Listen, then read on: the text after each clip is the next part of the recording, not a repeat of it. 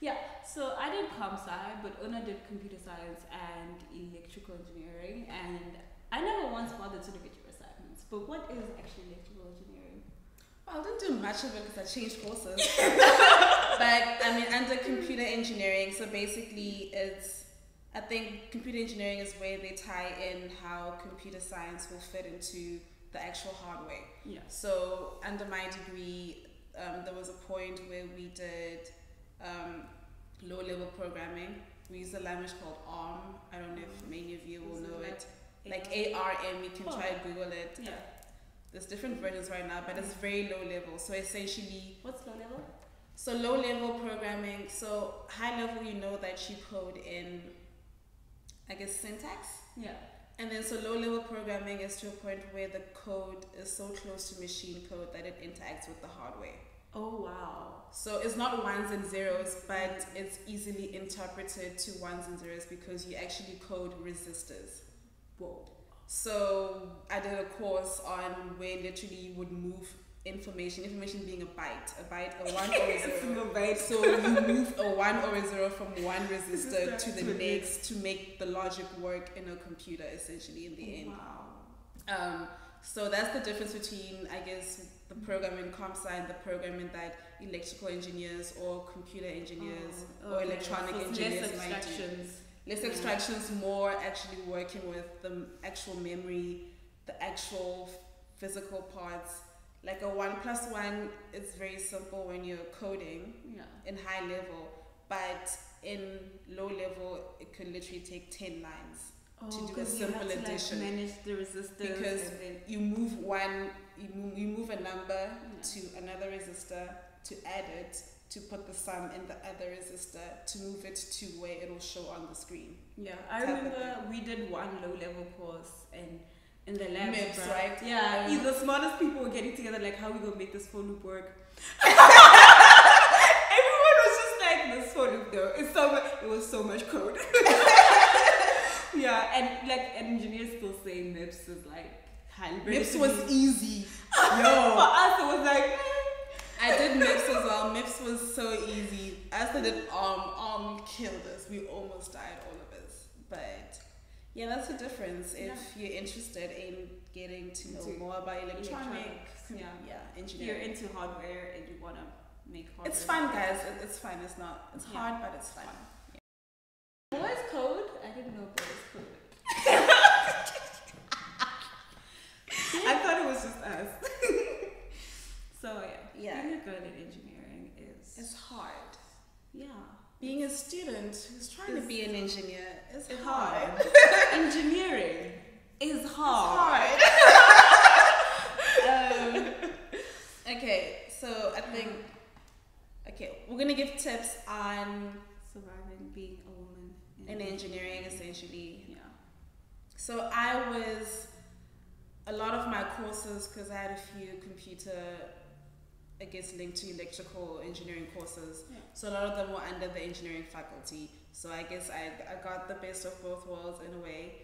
And it's not really easy being a female, being a black female in courses, because engineering, especially electrical and like electronics and mechatronics and things like robotics and whatever, is more white males gravitate towards such things. And also programming, as some people might know, males gravitate towards computers and whatever. So not a lot of people look like you, and you tend to feel the gap of people not looking like you, and you tend to be intimidated. So I think the first tip I'd give is that yes, no one looks like you, but just get over it and try be as comfortable as you can. And I think I remember picking up one struggle a lot in engineering, like it's hard for you to look like a girl. It's like, yes, you're a woman, but mostly you have to like wear the hoodies and the jeans and kind of hide out. And then when you're someone like me who like wearing orange dresses, when you walk into the lecture room, they ask you if you're lost. And I'm like, no. I do engineering, but I wear orange dresses. I was in the previous class. I was like, this I believe is the right one. I can do the assignments and I can wear an orange dress. So I think just own who you are. Be unapologetic and just rough it out. Be strong. Do you want to give advice? I used to feel imposter syndrome. I still feel it, but mainly also I felt that because I was a girl, I wanted to prove that I could be smart, and I was ashamed to ask for help, because when you ask for help, people go, "Oh, she's such a pretty face," and it's like, no, I'm actually no. Do you know that? Do you have the answer? And I've also had people come up to me and they were like, when I saw you in class, I wasn't really sure, and then I heard you speak, and I was like, oh, she knows what she's doing, and I was like, why would you come over to me to say that? Like, why was that important why was that important for you to say that to me? And I think people will come up to you and just say weird stuff like, oh my gosh, I didn't, like, you don't look like a developer, and it gets annoying, like, to hear, like, constantly, but then also just be patient with the fact that there aren't a lot of women developers, so every time people see you, they're literally going to be like, oh my gosh, do you really know how to code? Yeah, and don't let the boys intimidate you, because in most cases, especially group projects, people will make you do the lighter stuff, like you can do the front end, and it's like, no. I can code back end. Essentially, girls, don't be scared to like own up and have a voice amongst the boys. Yeah. And even if there might be cases where they actually will verbally tell you that you're kind of not good enough.